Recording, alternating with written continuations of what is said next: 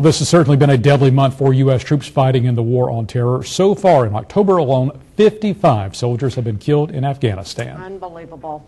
Well, this startling number now has family members here at home trying to look for some ways to entertain and boost the morale of our troops overseas. Military source reporter Ashley Jacob shows us how a family readiness group at Fort Stewart takes some cues from Michael Jackson to make soldiers smile a little and maybe even bring them to their feet.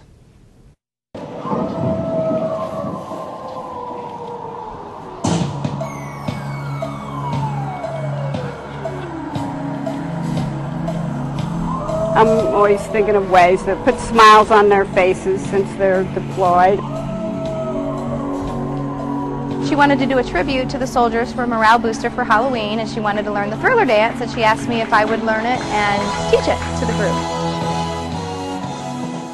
The idea was born a month ago. Can we find people? Can we learn the dance? Can we pull it off? With less than 30 days to perfect each step, the Family Readiness Group began searching for spouses, children, even soldiers to cheer up those serving overseas.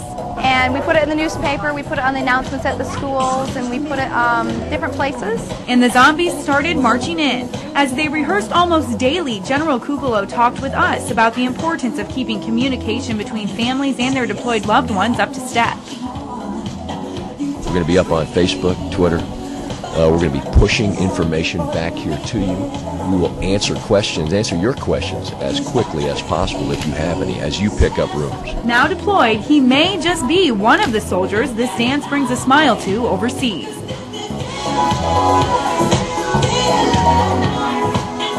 Ashley Jacobs, WJCL, Fox 28, thecoastalsource.com. Quite a show. By Christmas, more than 14,000 soldiers will be deployed. To see the Thriller dance in its entirety, all you have to do is log on to our website, thecoastalsource.com.